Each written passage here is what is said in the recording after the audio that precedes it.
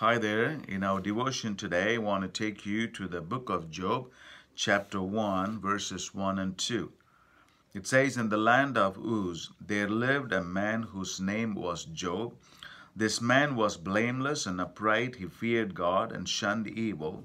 He had 7 sons and 3 daughters, and he owned 7,000 sheep, 3,000 camels, 500 yoke of oxen, and 500 donkeys, and had a large number of servants. He was the greatest man among all the people of the East." The way this man was introduced in this book is just beautiful. Even though it looks like he was not a Hebrew, but he was from the time of old. And the way, if you look at his spiritual life, it says that he was blameless, he was upright, he feared God, and he shunned evil. That means he had an understanding about who God is, and he wanted to live a right life. He wanted to do things right. He shunned evil, which means he don't want to harm anybody. And God blessed him with 7 sons and 3 daughters. That means he had a big family. And then he owned a lot of animals, which means he may be a nomad. In those days, people, owned a lot of cattle, and they move around place to place. So he was a very rich man at that time. And then he also acquired a lot of servants, So that means he had a large number of servants. He was the greatest man among all the people of the East. So the introduction itself tells that he was a wonderful man. He had been blessed so much. And his understanding about God is just wonderful. So what was the problem? The problem was that he began to lose everything. He lost his family, he lost his property, he lost his health.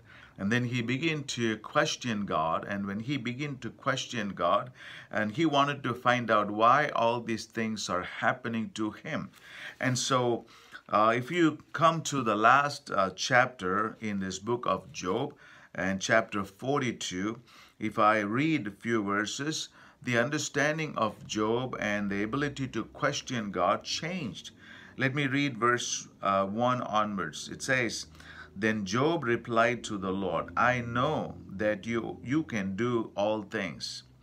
No plan of yours can be thwarted.'" So the understanding of Job right now is that he understood that God is able to do things, and no one can stop it. And then verse 3 says in chapter 42, "You asked, 'Who is this that obscure my counsel without knowledge?' Surely I spoke of things I did not understand, things too wonderful for me to know." So even though he tried his best to understand with this knowledge and had a great understanding, still he was not able to understand fully about who God is, the creator of the whole universe. And so in verse 4, he says, "You said, 'Listen now, and I will speak. I will question you, and you shall answer me.'" So God was just challenging him for questioning him. He said, "Listen, Job, and I will tell you." And then in verse 5, his understanding of God a little more changed. He says, "My ears had heard of you, but now my eyes have seen you." So he heard of God and he feared God. But right now in this verse, the change is that he says that, "But now my eyes have seen you." So there's a vision that he was able to see God and understood. He had a perception of who God is more than what he heard about God, and he himself had a vision of who God is. And what is the result? The result was that, "Therefore I despise myself and repent in dust and ashes." The understanding about who God is changed in Job's life, and then immediately he humbled himself and repented before God. And that brought blessing back to him. So this morning, maybe you are serving God, you are loving God, you understand a lot of things about God, and there are things that happen in your life, you question God. But this morning I challenge you, God is good.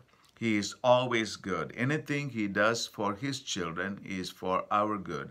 And so we have to come to a place of repentance and search ourselves and make ourselves right before God so that we will have a clear understanding of what God is doing in our life, because He is willing to reveal things to us. He is a God who wants us to be blessed.